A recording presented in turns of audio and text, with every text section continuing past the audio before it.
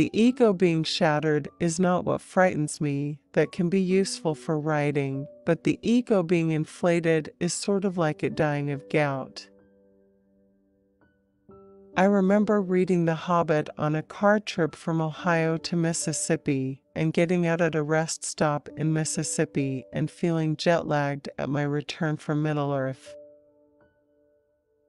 I'd been coming to New York for weekends since I was 17, and after September 11th, I started making these trips more frequently, just to make contact with the city. I fell in love with New York at some indeterminate point in my early years. Any character that can't be kept straight, to me, isn't a character who should be in the book, you know. Anyone not vivid enough to have a claim on my attention.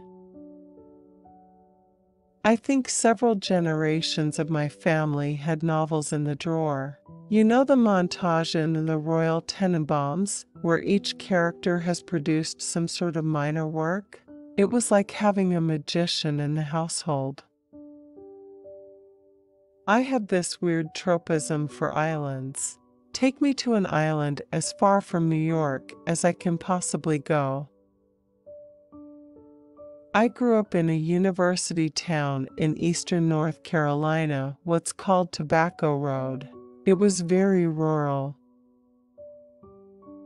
One of the ways I stuck out was I was a very passionate reader. There was probably a cyclical nature to that.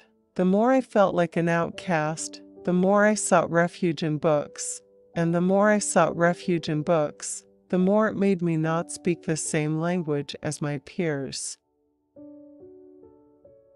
At 14 and 15, I was sort of my town's resident beatnik.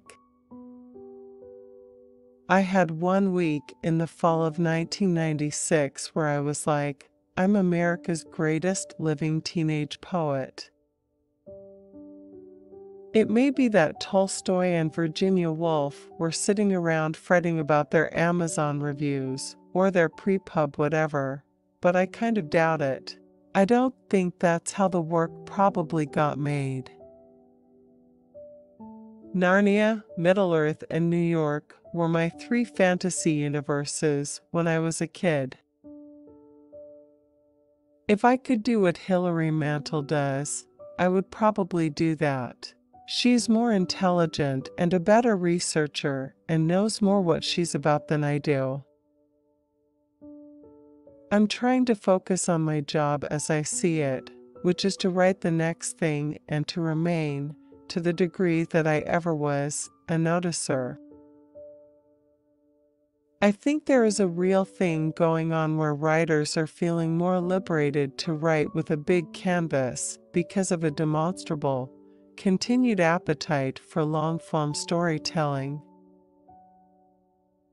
I find it heartening that readers are still excited about diving into a world. Reading was not just an escape or a band-aid, it was a deep form of feeling seen and recognized, and being able to see and recognize other kindred spirits. My dad was a writer, too, which also likely had something to do with that. I had this dream that I was going to come to New York and be a writer. I started coming up to New York at age 17. There was a girl I met over the summer somewhere. I was chasing her. I would drive up to DC, where I had made some friends, which was about 4 hours away, and we would take the bus up to New York. A fragmented film such as Babel gives the impression of edginess, but, in its form, tells us nothing we didn't already know. When I get online, there's this cycle of anxiety and narcissism that takes over, which is the part of me that I like the least. When something is at risk or in danger or about to be lost, those are the moments you start to realize how much it means to you. Reading isn't about managing expectations. In certain ways, writing is. You're trying to send signals early in a book about what might be coming later, but I think worrying about the kind of chatter around a book is something I try and stay as far away from when I'm reading. The writing that feels the best to me, I experience sometimes, is a kind of weirdly deep listening, it feels like if you just listen hard enough, the next sentence will tell you what it needs to be. Definitely, something is happening out there in the internet world at any given moment, but the likelihood that it's something that can't wait until that evening for you to find out about it is very small. I always thought I was going to be a great poet and go and live in New York, where the great poets lived, where Whitman had walked the streets. I happen to be the kind of reader who, if I like something, I don't want it to end. In graduate school, I was a student of E.L. Doctorow, and he had us read Moby Dick in a week. I had a major bug for cities and for paintings and literature and all the things I felt went on in cities. I was working my first adult job, a quasi-journalistic job, writing content for a website. In the offices, we had banks of TVs, papers, a constant media stream, which was unusual for 2001. The central question driving literary aesthetics in the age of the iPad is no longer how should novels be, but why write novels at all? You don't have to subject yourself to the sweep and rigor of Bourdieu's book, Distinction, to feel how thoroughly a lower-calorie version of its ideas has been absorbed into the cultural bloodstream. We who curate our Twitter feeds and Facebook walls understand that at least part of what we're doing publicly, like ing what we like, is trying to separate ourselves from the herd.